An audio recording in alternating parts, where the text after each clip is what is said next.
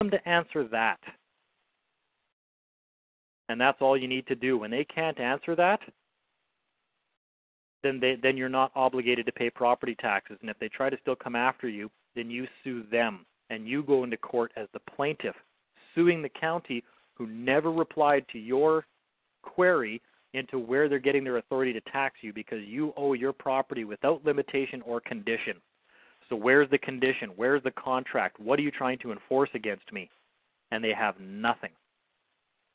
It's all bullshit. So you state where you're coming from and leave it to them to try to rebut your claim, and they never can. So you write to the township attorney or the county? Whoever is trying to send you a tax bill. Okay, that's the township. But the county gets a percentage of that. Probably. Yes, they do. Yep, which is which is what motivates them to collect off you. So you want to demotivate them from collecting off you, which is issuing them fines. If you continue to try to collect on obligations that I don't owe and you can't prove I owe, I'm going to fine you. And that's starting to get offensive with them, right? And it's no longer defensive battles. We're now looking at offensive battles where we want to cost the state if they try to mess with our rights. Did I hear you correctly? You said you've done this? I shut them down for bylaw violations by sending one simple little letter to the jurisdiction where they were trying to enforce bylaws against one of my properties here, and I said that's exactly what I said to them. I said it's to the best of my belief and knowledge and understanding, I own this property fee simple, or Dean Clifford, all caps, owns it fee simple. Because you got to remember, the all capital letter name is a trust. It's an estate. It has all the rights and privileges to own property, sell property, sue and be sued that a man does. Mm-hmm. So you're contacting now from a position of authority within that trust, and you're saying, no. This estate owns that property, fee simple, absolute. Are you claiming otherwise? And give them the definition that's in Black's Law Dictionary. Write it right out for them. And say, this is the definition in Black's Law Dictionary. How could you charge me taxes on something I own without condition? Because taxes are a condition. I'm not sure I understand condition. A condition, well, like a conditional sale. Like I'll sell you my truck on the condition you pay me $5,000. That's a condition. You don't get the truck until I get the $5,000.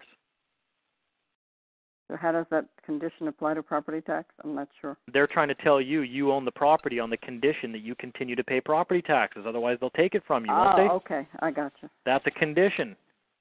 How can there be a condition on something I own fee simple absolute? Because by definition, it's conditionless. Okay, I understand that. Does that make sense? Uh-huh. And so how much time do you give them to answer? 10 days. And then you go straight to court? No, and then you default them. So you didn't reply. You agree with me that I owe it. Fee simple absolute. Send them another letter saying that you agree with me. Yep. Thank you for agreeing with me. Okay. Yeah, thank them for it. Great, thank you. Thank you for agreeing with me that I own the property fee simple absolute because you didn't dispute it. So then you just go to court. They don't even have to appear, do they? No, well, that's if you're going to sue them. If they're trying to take you to court to collect the taxes, and they're going to take you to, they're not going to take you to civil court. They're going to try to take you to criminal court because they have no case.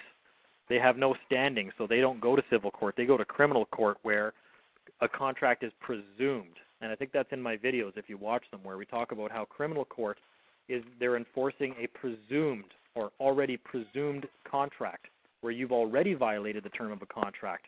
They don't want to talk about the fact that there's no contract. They go right around that. Well, what if there's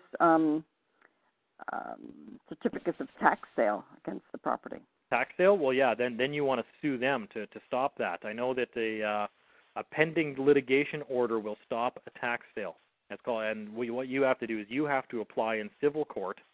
You have to file a lawsuit against the county.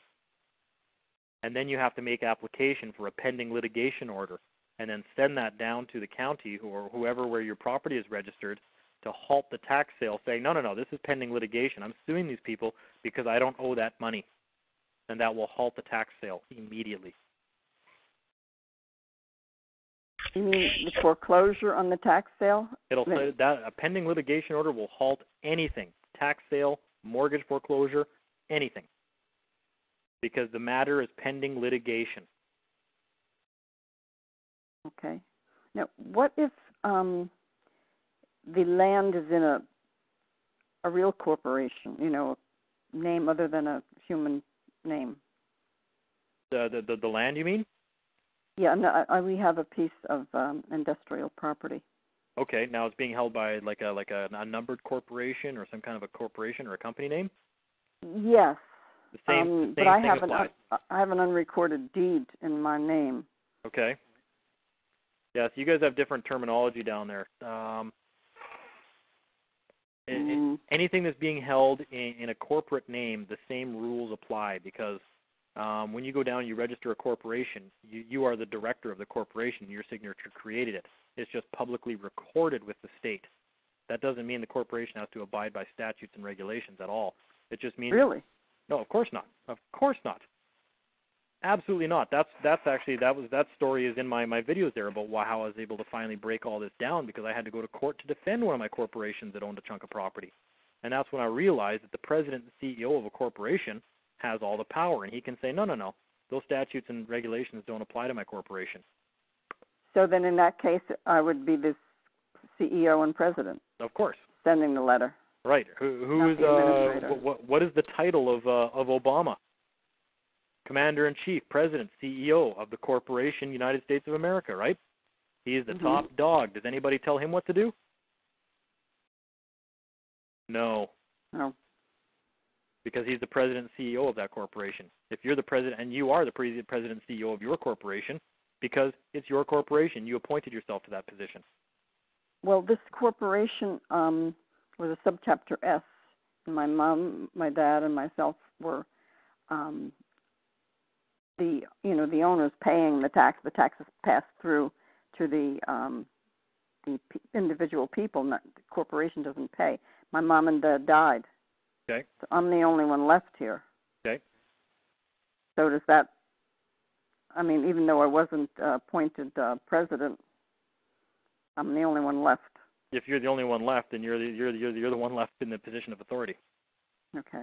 Yeah, right. If you're the equity holder, you appoint. You make the rules. You are the law. Equity is king. Equity, equity, equity.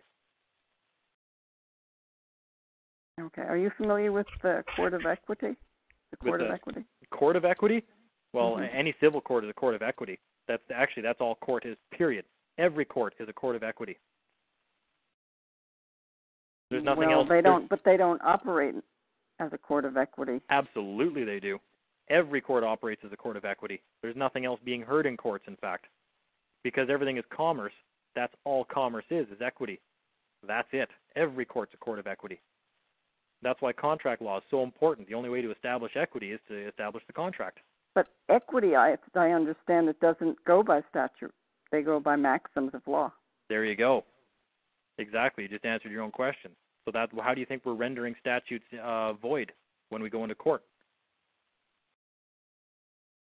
Oh, because it's equity? It's all equity. They're trying to say that you've entered into a contract with the state to obey those statutes, and you're saying no, I haven't, because the contract and they're coming after fines and fees and levies, aren't they? That's all money. It's all equity. Everything's equity. Interesting. We've got people teaching otherwise. Yeah, well, that you've got to invoke a special court of equity. Yeah, man-made law is equity. Period. If it's not man-made law, there's only one other law that exists. So okay. Contract and equity. People have to keep it to that argument, plain and simple. Okay. Can I just, Angela? Yes. How does this, what Danny's teaching, I haven't listened to all of the tapes. How does this stand with the executor letter, in your opinion? Oh, I don't know. I don't have any faith in the executor letter. Look at the source of the executor letter. It's incomplete. It's only a step. It's not a silver bullet. Have you seen it? Absolutely. Okay. Yeah, it's only a step. But it's basically the same concept. It's the same concept. I mean, this concept of the executor. Yeah, the problem Not is... really, but it isn't, because the executor letter, the one, if you're talking about the one David Clarence did, yep. you never really claim your position. You claim the office of the executor, yeah. but you never, start, well, it's different. It's not the same thing. Okay. I don't like it, but that's because me. people were going into court and where they weren't getting remedy. No. I mean, I know Ronnie got remedy. Yeah, a lot of people have tried that up here in Canada as well, and I remember one of the cases that somebody walked in with the executor letter, and the guy said, "I'm here, I'm the executor," and the guy said, "Why? Did so and so die?" Yeah, or who appointed you? Yeah. Is that why you're using the word administrator instead of executor? Yeah, because administrator comes from administrative law, and administrative law is the biggest branch of law there is. Period. Right. And administrators. This is in the videos, right? I think we touched on that in the videos. I don't know if I'd even gotten around to that in the videos yet. I was still dealing with basic stuff. But yeah, it all comes down to administrative law and contracts. And only the administrator can contract, right? Can a guy working on an assembly line at Coca-Cola enter Coca-Cola into a contract with somebody else? No. Only the administrative staff of Coca-Cola can do certain things, right? Only administrators can administrate. If you're an employee, you can't. If you're a stockholder, you can't. If you're an administrator, you are the one who runs the corporation or the trust or the estate, whatever you want to call it. I don't care. You want to be the administrator. You want to be the guy administrating and giving direction. And if you want to call that a will for an estate, because that's all a will for an estate is, it's the will of the estate. How is the estate going to be operated and run? I don't care what you want to call it. That's what it is. Okay, we're going to move on. Is that good for you? Well, thank you so much. That's all right. Hopefully you can disseminate that a bit. Yeah. Yeah, watch the videos. They're so good. Like I said, I'm on my third round. I like getting it really planted firmly in my brain. I like it to just roll off my tongue. Well, you know what it is, and people don't understand this, is if you have to think about the stuff that we're talking about consciously,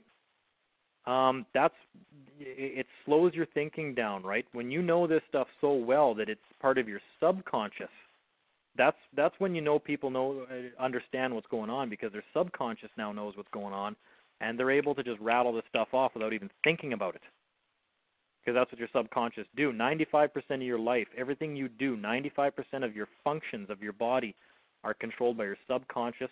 5% is controlled by your conscious mind. And that's why judges know that when you have to sit and think about something in court to come up with an answer, they know that you don't know well enough that it's part of your subconscious. And that's all the psychological training they do when they become a judge. So people have to, so good on you, Angela. Watch this stuff over and over and over again. And when you're driving around, think about this stuff and make it so ingrained in your being that it's part of your subconscious now, and you can answer without even thinking about it. I had one of those aha moments watching them videos. But anyway, let's move on. We got still a lot of people here. Yeah, that was my rant. We'll go on to a question now. Do you need a drink of water or anything? No, I still got my water bottle here. Oh, okay. Claude 52108. Did you have a question for Dean Clifford? Yes. I was wanting to talk in regards to possibly, I guess, with the foreclosure process. Okay. Wanted to find out, is it possible to possibly, I guess, maybe file a lawsuit in regards to mail fraud, since if they're committing, I guess, fraud, I guess, with not actually owning the notes or not actually loaning any money, but they're trying to collect, and they're actually sending, I guess, statements or bills through the mail. Isn't that some type of mail fraud? Of course it is. Of course it is. Using the postal system to try to collect on a non-existent debt is, by definition, mail fraud. Absolutely. And if they can sue you in court trying to collect on a fake debt, then why would you not be able to sue them in court for mail fraud? Okay. And wouldn't it? And I'm just kind of reading up on mail fraud and stuff of that nature. But wouldn't it be a count for each statement that they've actually mailed out to you? if you want it to be, if you contact them in advance. See, this is where I talk in the videos about contacting people and giving notice. So if they keep sending you these notices saying you got to pay this debt, you got